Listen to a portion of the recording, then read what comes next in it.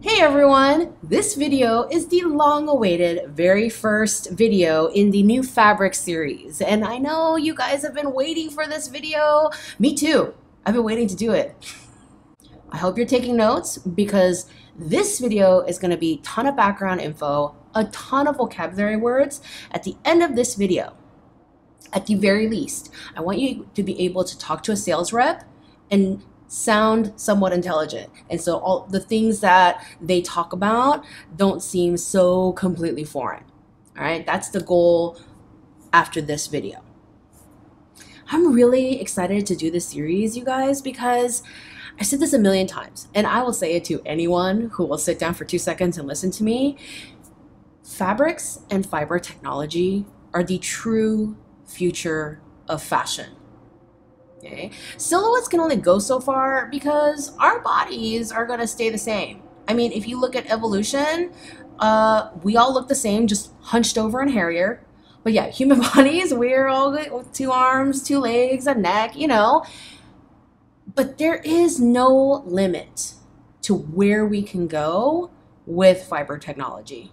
And it is one of the huge pathways to sustainability in fashion. And see, now I'm totally excited and talking about this thing, but let's reel it back into the basics. Okay, so number 1. Can you tell I'm excited to do this video? This is the best video. Oh, okay. Calm down, Zoe. Calm down. It's like 9 o'clock at night. I have not had coffee for hours, okay? This is just how excited I am. Number 1. What is fabric? You need 2 pieces of information. You need fiber content and you need construction, okay? It's like when you bake a cake. What do you need to do to make a cake? You need the ingredients, flour, sugar, eggs, and you need the construction. You mix things in bowls, pour them in pans, and then you bake them, right? And so when someone asks you, what is this fabric or what is your favorite fabric? Don't say silk. Silk is not a fabric. Silk is a fiber. And so it's like saying, what's your favorite food? And then you answer, flour. No, because I think technically if you eat raw flour, you could get really sick. Like, I don't think humans are supposed to ingest raw flour, okay? So you need the fiber content and the construction, okay? And that's gonna give you your fabric. So let's talk about fibers. You have to really understand fibers because they're the things that are going to tell you how different fabrics perform, how they drape, how they wick moisture away from the body, all those things. You have to understand the fibers. Okay? So you have several categories of fibers. Number 1, you have fibers separated into natural and man-made. Natural fibers are anything that is based off a plant like cotton, bamboo, jute. And then you have natural fibers that are animal-based. They're animal hairs like wool, alpaca, camel hair. And then you have silk that comes from silkworms. And then you have man-made fibers, manufactured fibers. A lot of them are oil-based like polyester, nylon, spandex. Lycra is a brand name for spandex. Okay? People use them interchangeably, like people say tissue and Kleenex. And then acrylic is also another one. You know, you have plant-based manufactured fibers like rayon and acetate. So there are those categories. And then you have staple fibers and filament fibers. And you can have natural staple fibers and natural filament fibers. And you can have man-made staple fibers and man-made filament fibers. What are staple and what are filament fibers? Staple fibers are short. Okay. Classic example is cotton. Okay, you guys know a cotton ball. It looks a lot like the cotton ball you swab on your face. And it's all these short, anywhere from like this short to about yay long fibers. And you have to amass them and comb them and card them and twist them into long twisted strands to make yarns. Filament fibers are just one long skinny strand intact. Okay, silk is a classic example of a natural filament fiber. Like they just get spun in one long strand. Polyester, the way it's made, polyester is funny. It starts off as a colored liquid and it gets shot out of these things that look like shower heads. And each like stream of this like liquid polyester becomes a filament fiber. Okay, so filament fibers, super, super long and skinny and go for as long as you want to make them. How do you create blends? Because blends are very common. You know, one very common blend is like wool rayon or wool polyester. And so how do you blend a staple and a filament? Typically, you have your filament fiber core and then you wrap your staple fibers around it so that you have the strength of the polyester, but you have the texture and the softness and the moisture wicking comfort, the breathability of the wool. Okay, because wool's not actually that strong by itself. Okay, it's not a performance fiber like polyester is. Let's talk about the supply chain. You get your fibers from your ranchers, your herders, your farmers. You know, they shear sheep, they, you know, make polyester fibers, etc. And fiber factories ship to yarn mills. And you might be thinking, isn't yarn just that chunky fuzzy stuff my grandma makes my sweaters out of? No. Yarn is any strand of twisted fibers, and they are the building blocks for your fabrics. Yes, they are also the things that your grandma knits sweaters with. And they make knits, like t-shirt knits, like this gorgeous modal jersey. Okay, so those are called yarns. Some people call them threads. They should really be calling them yarns.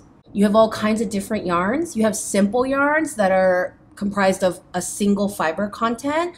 You have complex yarns with multiple fiber content. You can have tweed yarns, slub yarns. You have specialty yarns like boucle yarns and chenille yarns.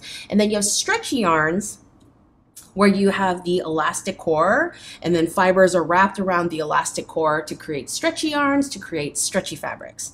So yarns are made and then get sent to textile mills. When the knits and wovens get done up into fabrics, you know, knit or woven into yardage, this stage they're called greige goods.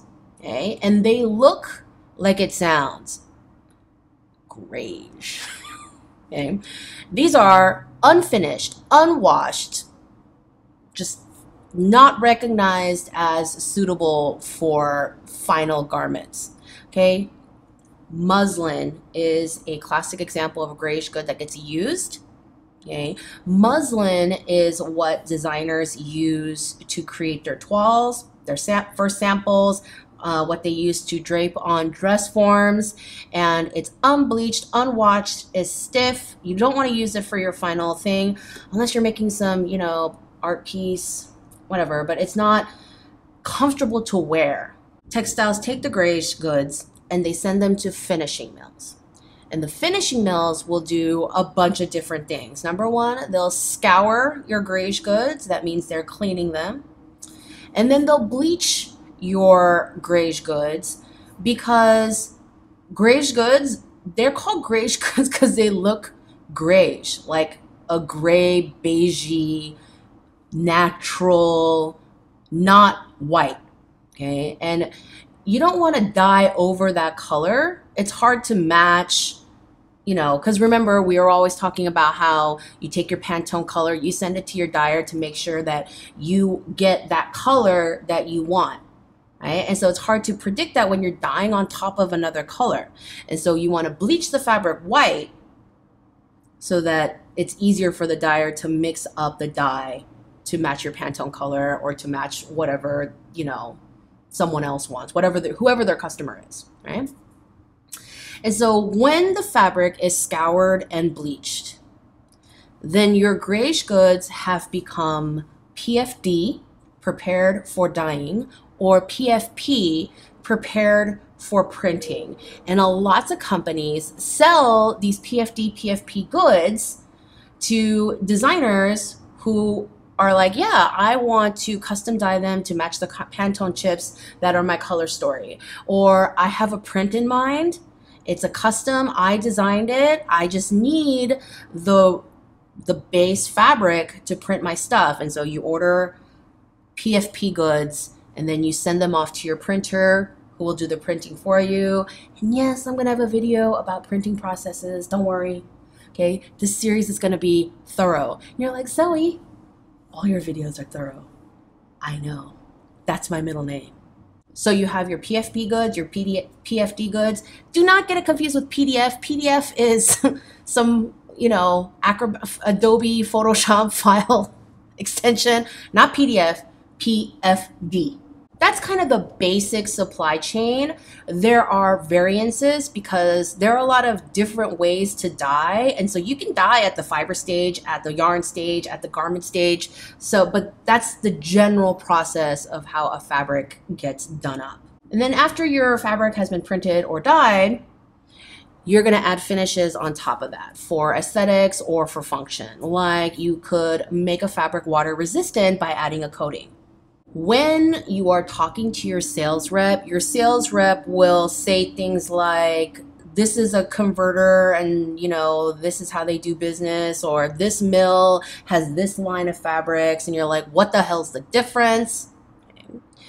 Converters, they buy greige goods from textile mills and they do the finishing or the converting fabric to produce fashion fabrics. Okay, the converter, they have a style. Okay, just like designers have a style they're known for, converters also have a style because, and then, you know, designers, we seek out these converters because we know that they're going to produce a look that we're going for. Like a converter can be known for denims and chambrays. Their indigo colors are always beautiful and they have these, you know, casual, relaxed prints that really work well with chambray. Like that's a look from a converter and you're like, okay, I want something like a fun casual print that goes great with denim. Oh yeah, that guy. Okay, so they also work under the premise of a look to present to designers who are their customers, okay? So that, and they have to be consistent to their look and their brand just as much as designers are, okay? When you walk into a Banana Republic, you pretty much know what you're gonna get because you have certain expectations for their style, okay? Brand integrity, their style, their look. Converters are the same. There are mills and they are the mills. Vertical mills, they do all the things. Anytime you hear the word vertical in any kind of production capacity, like vertical apparel production, it means that facility does all the things. They do the sample making, they do the cutting and the pattern making and the marking and the grading and the sewing and the finish. Like they do all the things in one place. Okay.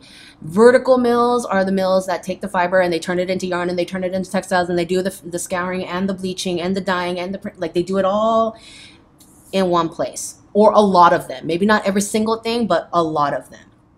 And yeah, there are pros and cons to, you know, vertical facilities. Okay, so you have mills who do the things, converters who just take the greige goods and they do the final steps, and then you have distributors who do none of those things. They just help converters and mills get their product out into the world and into the hands of us designers who want to look at all the pretty things before they make up their mind every season. You can buy wholesale from converters, distributors, and mills. And then there are jobbers. Jobbers are fabric suppliers who, you know, jobbers are so important. They buy leftover fabric. They buy slightly damaged fabric. They buy rejected things, you know, canceled orders from mills. Design companies will have leftovers, like they bought too much overage. You know, typically, you know, people cut purchase orders for like 5% over, or somebody canceled order and they have like 2 pieces of fabric like sitting around. They'll sell them to jobbers instead of ditching them into a landfill. And then the jobber will sell them to the public or to startup designers who are doing very small production runs. Okay, so If you are someone who's shopping at a jobber, like those awesome places downtown in like downtown LA, garment districts and stuff in different cities, just keep in mind that you can find some really great deals, but you're never going to be able to reorder them. Okay? The only things that you could possibly reorder are super basic things that people are constantly selling. Like when I had my design line, I bought muslin at Jobbers because muslin, whatever, it's muslin, right? It's everywhere and it's always cheapest at Jobbers. If I needed, say, like black chiffon, okay, because that's so readily available. It's a kind of fabric that's made constantly by so many different people that if I get some black chiffon on sale from a jobber, it's fine because I can find black chiffon anywhere. So be careful when you source from jobbers. If you're someone who's just going to make a dress, just one dress, go to a jobber. That's perfect.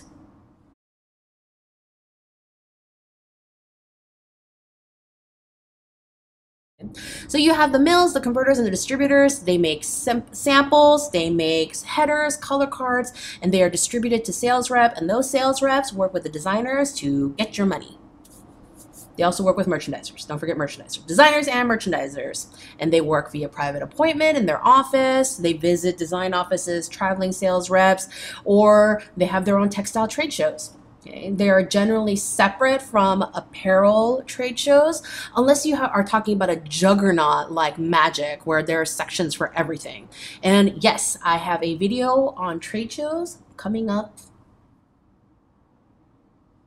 soon. There's a list. You guys know there's a list. I can't memorize that list. Nobody can memorize that list. So just a few fabric orientation terminology. So I talked about what a piece was, okay? And a piece, it's such a vague word, okay? But when fabric sales reps say, the minimum is a piece, they mean one roll. One piece equals one roll when a fabric sales rep talks to you like that. And it's your responsibility to ask, hey, how many yards are in a piece? Because every company does it differently. So typically it'll be like, all right, so the minimum for production from this converter is one piece. Okay, and it's going to be this dollar amount per yard. And you say, how many yards are in a piece? And they'll say anywhere from 50 to 55 yards. And if they ship you 55 and you only wanted 50, you still have to pay for the 55, even if you order just the 50. Okay, you'll order one piece and then you'll make a note. It's 50 to 55 yards in one piece. That's like what you are agreeing on. That's what the information was given to you. And then the price that goes with that. But that's how it goes, okay? So when your fabric sales rep says one piece, you say how many yards, okay? That should be your automatic.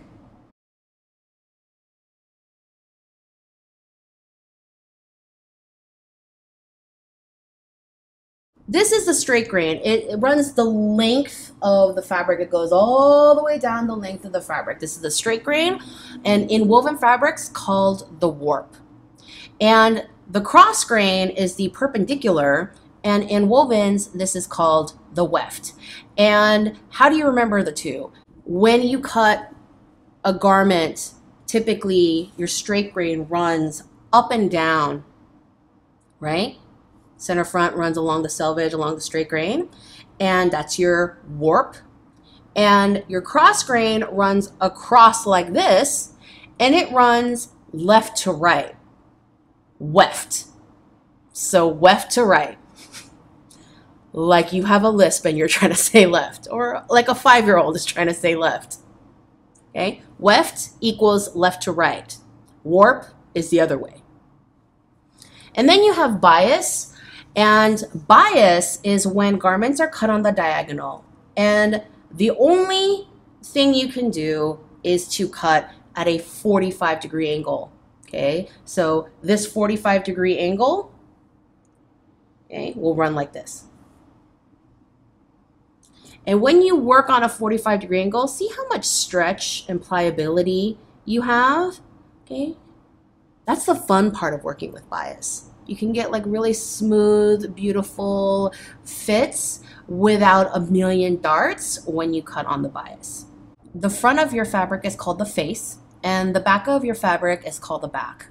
And yes, that was incredibly difficult. Most fabrics have a face and a back, and you need to make that clear with everyone. Something like this, you could put a bullet to my head and offer me $1 million, and I'll be like, looks the same to me. I don't know. But most fabrics, there is a face and a back. And sometimes you literally have to shove something in your face. You know, if you decide that you're in love with the back of the fabric and that's what you want to use as the face of the fabric, that's your prerogative as a designer, but you better let everyone and their mother know that that's what you want. And be clear, like, I love the back. I want to use the back. Here's the swatch. This is the back, and this is the side I want to use. And then selvage is the finished edge. This is a gnarly piece of fabric that I use as a pressing cloth, but it had like I use this for the demo because the selvage is so obvious. It's like finished and tight and won't fray. This is poly organza. It frays like nobody's business, but it won't fray along the finished edge. Last but not least, let's quickly go over the 4 categories of materials that you can use to create garments. And I say that knowing that you can make garments out of all kinds of crazy things. My thing that I say to designers all the time is, what is the difference between a dress and a sculpture? You got to get a body in a dress. The reason I say that is twofold. Number one, with a dress, you always have to think about the construction. We have to think about how to make it. We have to figure out how to open it, get a body in it, and then close it. Okay, so that is me reminding designers and students, always remember the body. We can never forget the body. We cannot design without thinking about the body we are dressing. And then the second reason I say that to designers is there is no limit to how wearable, commercial, completely bananas, avant-garde you make your dress. The sky's the limit on the actual visual. As long as it functions enough for somebody to put it on and take it off, it can be a dress. And you can just make it look however you want. But 4 basic categories of materials are, number 1, wovens. Wovens are fabrics that have warp yarns running along the length and weft yarns running along the cross. They get woven at 90-degree angles in various patterns: basket weaves, twill weaves, satin weaves, jacquard weaves, and I will cover all those things. Okay, but they're woven at 90-degree angles. And then the second category is knits. And knits, whether they are chunky sweater knits or really thin t-shirt knits, they're loops looped on top of each other, and that's what makes a knit. You're like, how can you tell? Most of the time, knits are stretchy. Okay, you can have interlocks that are a very rigid kind of knit, but for the most part, knits are a little bit stretchy. And yeah, you can have stretch fibers and wovens. So there's that. Knits don't fray. Okay, you can't like pull them up. Like, you see that? That's just dust. Like little tiny individual fibers floating if the camera is actually picking that up.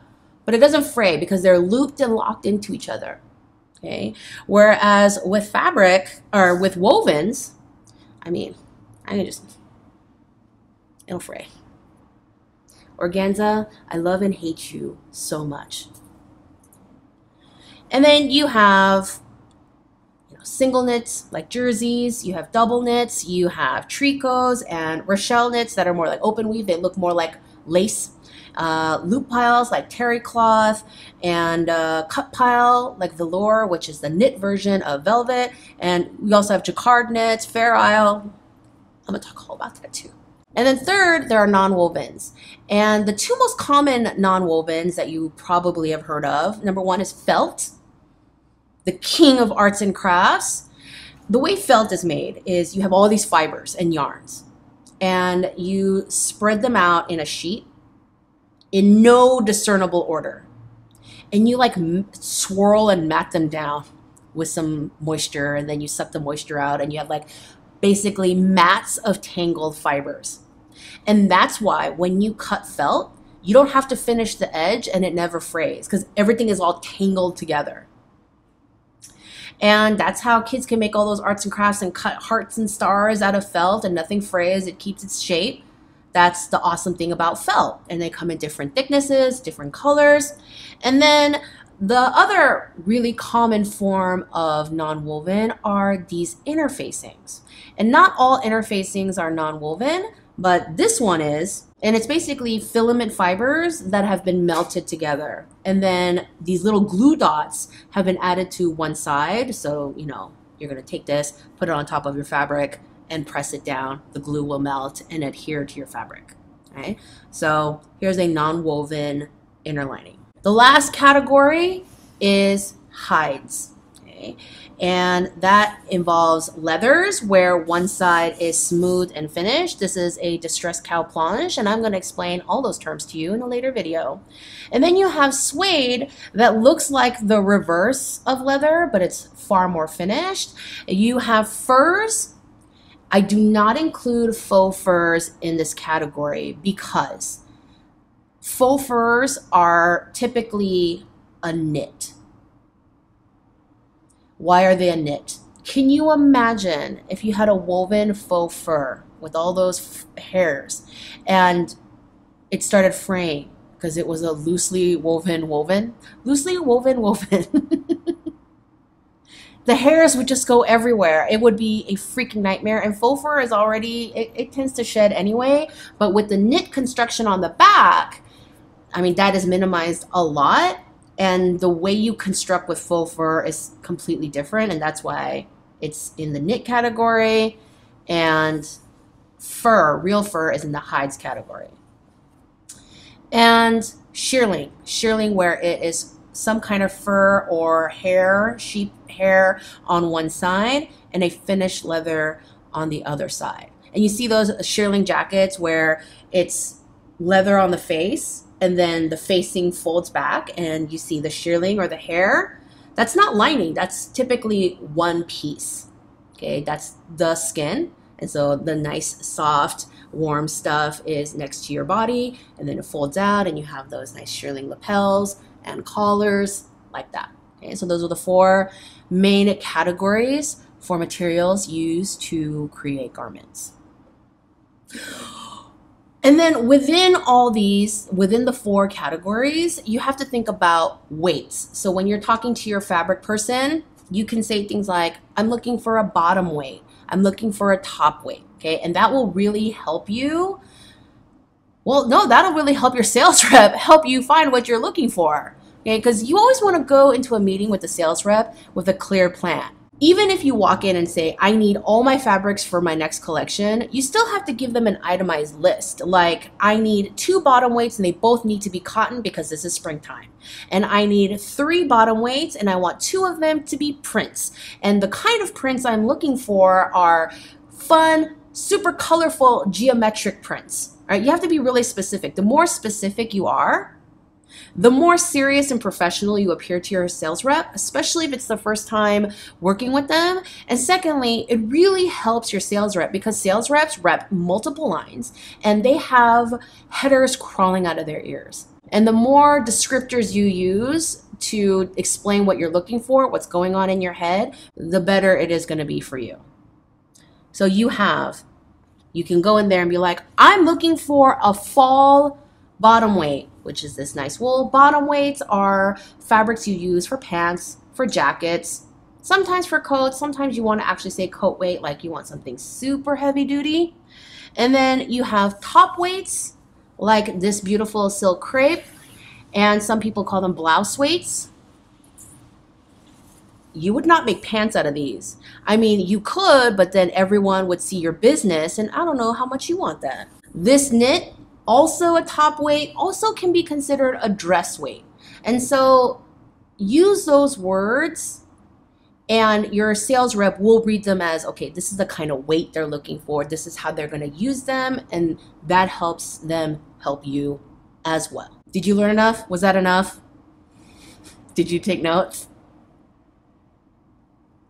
There's going to be a quiz. It's class, right? There's going to be a quiz. And if you fail, I decide the fate of your future forever. I'm kidding.